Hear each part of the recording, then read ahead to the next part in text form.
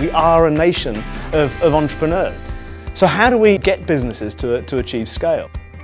The difficulty that organisations have often is, you know what a fully mature multinational corporate looks like, but what's the next step that you have to take as your organisation? What the BIQ does is allow that company to have a conversation effectively with the Icehouse to educate them as to how to achieve scale.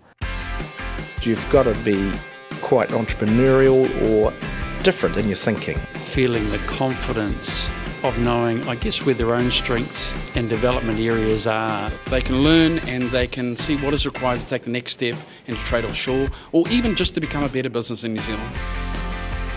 A tool to reflect, to project, and really to say, where am I going, where am I at, and how do I get from A to B? It gives business owners an opportunity to, in a very simple way, understand where they stand and where their strengths and weaknesses are. In the end, a vision without the ability to execute is probably an hallucination. If we can save someone going through the agony that we experience over the years, I think it's got to be good for everybody. An instrument like that could actually guide organisations to make better choices. It's really important for us that small businesses in New Zealand grow.